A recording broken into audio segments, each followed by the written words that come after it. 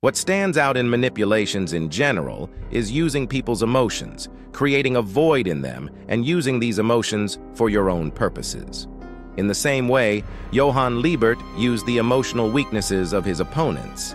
This requires good analyzing skills and acting, but Johan already possesses these skills. So what methods did Johan use? Let's get started. Evoke fear. Of course, our most basic emotion is fear. Every human being with emotions has fears. They may just have repressed them.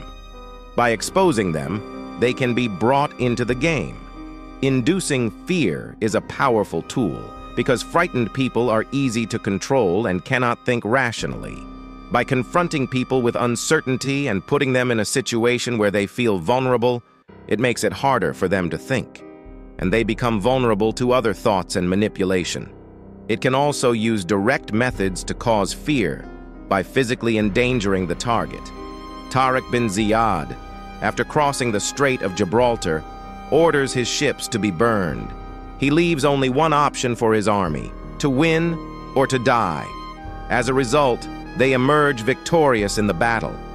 The more bad outcomes that can be created, the more fear can fill their minds. It can significantly inhibit their ability to think and cause them to panic. Johan uses this tactic by starting a fire and effectively trapping his victims, causing terror and panic in people. In addition, you can also use your status and position to threaten people with negative consequences. Most of the manipulations used today are done using the power of position. Attracting hate. Everyone has the capacity for aggression. All it takes is a little motivation and encouragement to bring out their anger. First, it is necessary to find out what the person hates and despises, by looking for anything that triggers their anger and looking for the root cause. Some root causes are disrespect, injustice, jealousy, and failed expectations.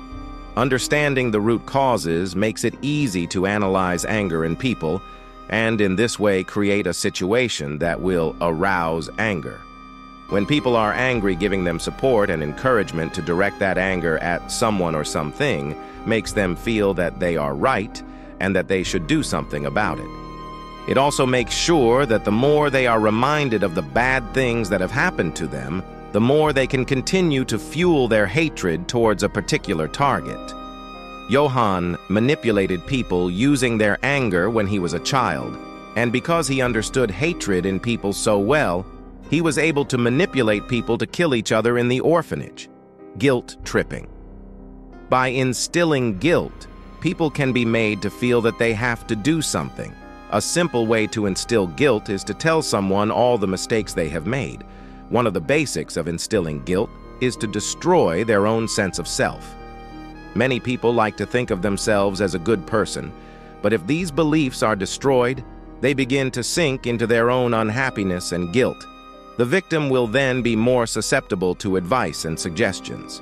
In the case of Johan, he informs Richard about all the bad things he has done, exposes the lies he has told to himself and others. Johan also exposes the daughter he cares about, which further destroys his moral self-image and causes Richard to drown in his own feelings of guilt. Broken dreams. People in general tend to become unhappy and upset when their plans or goals do not materialize.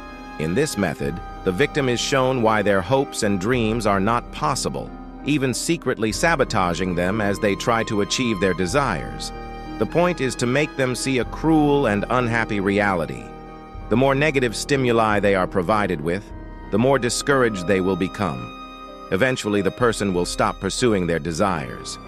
The situation where Johan finds an orphan, this child has the desire to be with his mother, but Johan starts to plan the idea that he might be an unwanted child and gradually drives him to despair and helplessness, so that when the child goes to the red light district to look for his mother, he starts thinking about what Johan said and witnesses many unpleasant things that prove Johan's point, which makes the child give up his dream of finding his mother because of the despair he feels.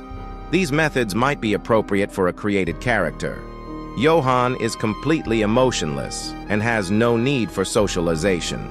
Even though he is an interesting character to read or watch, it is not wise to try such things for people like us who are used to a social environment and have strong emotions. Because in real life, not everything goes as you plan it. And at the end of the day, you can end up as a loner, with a terrible impression of yourself in the eyes of others. Know these things, others may try them on you. You can counter them carefully and consciously. Stay healthy and conscious.